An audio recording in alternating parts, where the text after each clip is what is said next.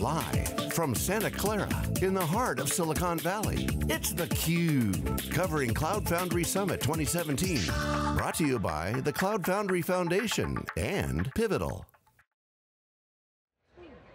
Welcome back. I'm Stu Miniman, joined by my co-host John Troyer. Happy to welcome to the program a first-time guest, but a company we've had on the program before. Brian Gregory is the Director of Cloud Strategy and Engineering at Express Scripts. And Express Scripts booth is actually right behind us on the stage. Thank you so much for joining us. Yeah, thank you for having me. All right. You were giving us a little bit of background about, I believe it's a little about 3 years you've been with the company. Why don't you share with our audience, Express Scripts, company that many of us have probably used, less likely that everybody knows who you are and your role there. So. Yeah, so my role today, again, is a Cloud Strategy and Engineering Director, but it's really kind of focused on building out the next gen platform, making infrastructure kind of irrelevant, if you will, and making our developers go faster and making everything as seamless as possible. And Brian, just for our audience that doesn't know Express Scripts, give us what's the brand of the company and what are they known for? We serve 85 million patients today, 3,000 contractors. We have, if you go look at what we do as a business, the pharmacy benefit management side, our goal is to basically make prescriptions safer and more affordable for all of our patients. So if you think about what we're doing, that's really what we're doing. And we like to say pharmacy smarter. And for us, that's our major goal in everything we do. So my team, anybody's team, doesn't matter what you're doing in technology, that's your end goal, to deliver value to those patients and your clients. And so that's kind of what we focus on. Yeah, well Brian, it's a good thing. I mean, IT's changing all the time, at least healthcare, nothing's been changing radically, changing all the time. So bring us inside, what you did when you came inside the company, your role, as you said, infrastructure, want to worry about that less. That's something we hear a lot. Right, and one thing I should clarify is that Express Scripts has always been a technology company. If you look at their grassroots and what they were built upon, in 30 years they grew to a $100 billion business, really by utilizing technology at the end of the day. When I came in, it was, I was managing some infrastructure teams and database organizations, and we decided that, this was the whole digital transformation or cloud strategy was like a real thing. So my leadership asked me to kind of take this on as an initiative. That was my background, that's where I kind of came from, my grassroots, if you will, from SaaS and CenturyLink. And that became a full-time role. It came to one point where you can't do both, this is taking off and this has been a real thing. Our main goal was to say, how are we going to step outside the box? We still have to run a $100 billion organization, but we got to figure out what the new is, right? You're going to invent that next light bulb and we got to maintain the current one. And so for us, we wanted a full-fledged platform. It wasn't about just spinning up VMs and delivering those. I think we had that kind of covered.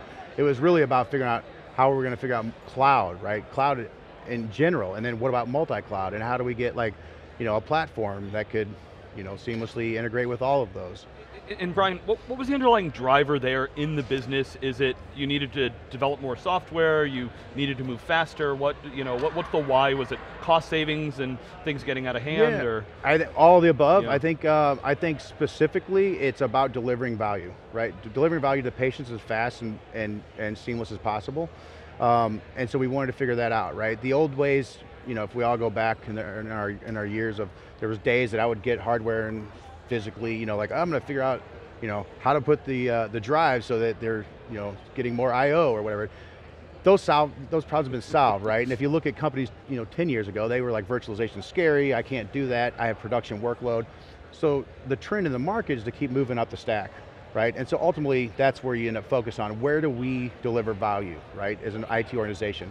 That's not for us to go build a homebrewed system that does any of those things, right? You can go buy those things, integrate them, and figure out how they can drive value in your business. So that's what we wanted to do, get a platform. The first goal we had was actually a really interesting story. We wanted to build a new mobile application that would allow consumers to go on and make a user experience much better than it had previously been, right? If you wanted to order prescriptions, you could go into this app and say, not just can I order that, but I can also see what the prices are at different places local to you, the distance to those, and then what would it take if you did a 90-day fill for our home delivery program, and you could sign up via that method. And that was really what we were going after, that end user experience, to say, how do we change the experience for our consumers? Not necessarily the back end stuff that, the day-to-day batch processing that they don't really care about how that's done, as long as it's done within the time threshold that it's supposed to be done. Brian, can you talk a little bit about the process of getting to where we are, in terms of, you talked about trying to figure out cloud. Right. Part of that is figuring out which platform to go with, right. And then part of it is finding the people who Yes. with the skills to kind of, once you've decided on a direction, to kind of help you figure it out. Yes. Can you talk just a little bit about maybe that learning journey for you? Sure, for sure. Express Scripts? Yeah, it's really interesting, because when I talk, I feel like this was 5 years that I've been doing this specifically at Express Scripts, right? When really it's like 18 months that we really stood up, our internal hybrid cloud and got our platform installed. So yeah, it's learning by doing, but the nice thing about everything we're doing, and you hear this all the time, is that we can iterate, right? You can make changes. It's not like you have to wait 3 months and then you can't shift or can't course correct. Learning, the team's been amazing. So I grabbed some people within, they got retrained on, this is the new stack. I also brought in some people that had previously worked with me that had kind of some of the skill sets. Really, it's people that are curious in nature and want to learn. But then you go, that's a neat story, right? We can stand up a cloud, or use an external one, you can stand up your pads, but at the end of the day, what do you do next, right? How do you start to engage developers? Because when we opened the doors for business, it wasn't like we had everybody standing there, waiting to get in, right? You had to kind of convince them of like, hey, these are the features, and not convince them, show them the features and the functionality and why it mattered to them. Like, why does it matter now? And then you go, okay, that's great, and you start to kind of, I would say, my team focuses probably 80% of their time on teaching people how to fish, hoping that the developers get better into consuming the platform, they help each other, and we see a lot of that happening, right, in our Slack channels and HipChat, different things, communication tools where they're helping each other, so we're not even having to answer all the questions.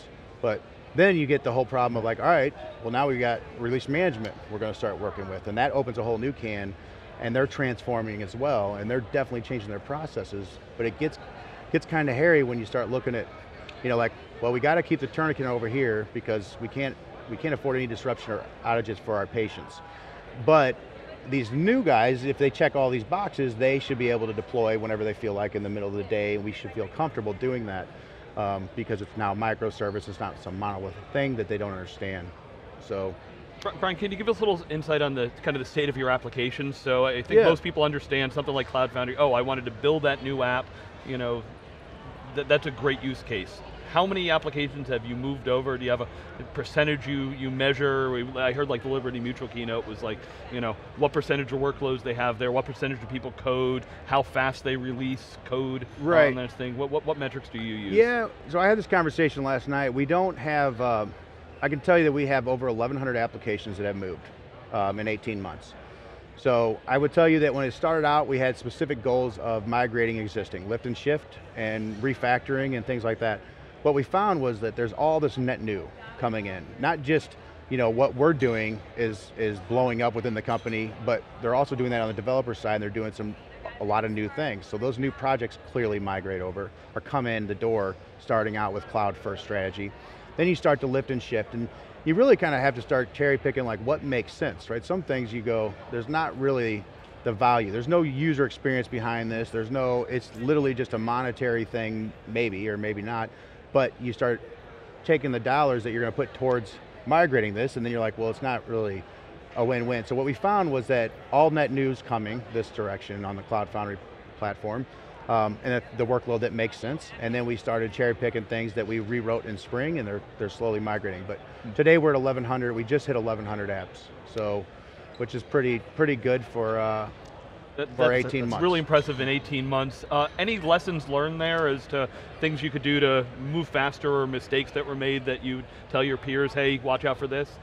Yeah, I definitely have a lot of those, but at the same time, I feel like lessons learned are like the best thing we do is fail, like literally, because then you learn something from it and you move forward. I think the one advice, some advice I would give to people is that don't get hung up on trying to be perfect, right? If there's a lift and shift opportunity and you only get 60 to 70% of the goodness of moving this thing, then just go ahead and do it. Don't say, well, but it's not perfect, and we want to make this app completely different, because that's where people get stuck on.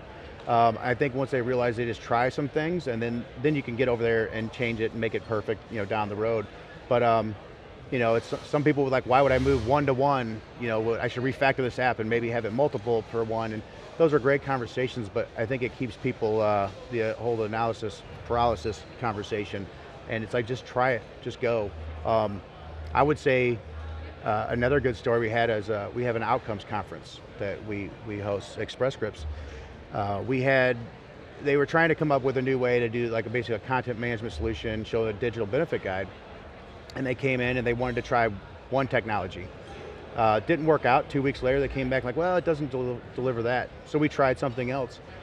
And we ultimately tried 4 different things for this person, and they got to where they wanted to be, but the important part was that we could change on the fly, right? In the old days, it was like you ordered hardware or you ordered VMs, you were stuck because he had dates to deliver, and we basically can change things. If it doesn't work, we'll try something else, and you can kind of move around and do things at scale where you couldn't before. That sounds like a set of outcomes that the business side, the executive side, and leadership can actually point to and recognize as helping transform the business. You're here at the conference, a sponsor of the conference, participating at the conference. Right. Right. That's and you're a pharmacy benefits company. So I mean that's an interesting position to be in. I mean, but it sounds like the business and the management supports you and recognizes that this is helping move with velocity. Yes. So from the top down, we are a technology company at heart. I mean, this is what we do, and the company's come, a long way with where, and when I got there, the fact that we're here sponsoring that means a great deal to me, because this isn't, after all, an open source tech conference, which is amazing. It's nice to talk about, get some branding out there and talk about what we're doing so people know that, hey, there's a lot of really cool things happening. Maybe we recruit some people at the end of the day as a result, you never know. But yeah, it's really about just branding and then supporting the community and getting out the word of what we're doing and why it matters. Last question I have for you, Brian, is a lot of discussion about multi-cloud and things like Kubernetes enable that. Can you share what public cloud or public cloud you use, how you look at that dynamic? Yeah, so we've got a few things in the works. So there's a few POCs happening. I would tell you that our internal cloud is where we have everything hosted today. We've built an internal hybrid cloud. Your own, you have the data centers, or? Yes, we have multiple data centers, and we have our internal hybrid clouds built out. We are evaluating some external capabilities. We are also doing some partnerships. You can actually go read about, our CIO just released a story about that. But yeah, we're definitely looking for that, where's our burstable capacity? With our data and with what we have going on, going external is a much different conversation than where, like my previous company, like we're talking about HIPAA compliance and a lot of different data issues that we've got to make sure we're protecting, and our most important thing to do is protect that data from our patients. So there's no reason for us to go, we have to get out external at this point, but we do see that as a important part of our key going forward, to say this is part of our strategy, to say we got to get an external solution as well. Brian Gregory, always love the stories of how digital transformation are helping to impact everyone who uses prescriptions. I mean, no better way of helping people. So we'll be back with lots more coverage here of Cloud Foundry Summit 2017. Thanks for watching theCUBE.